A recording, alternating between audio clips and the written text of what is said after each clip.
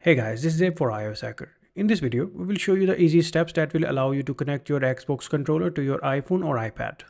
Connecting the Xbox controller to iPhone is super easy as it allows you to play your favorite controller-friendly iPhone games with a controller, essentially turning your iPhone or iPad into a gaming console. Start by turning on your Xbox controller.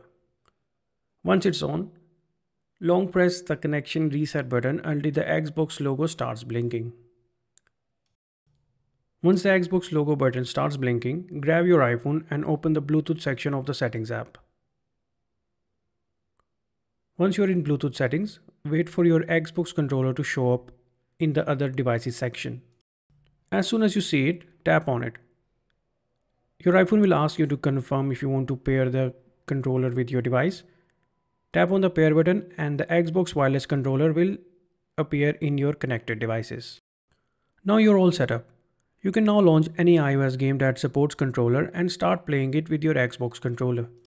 Playing an iOS game with a controller is a totally different experience than playing the same game with touch controls.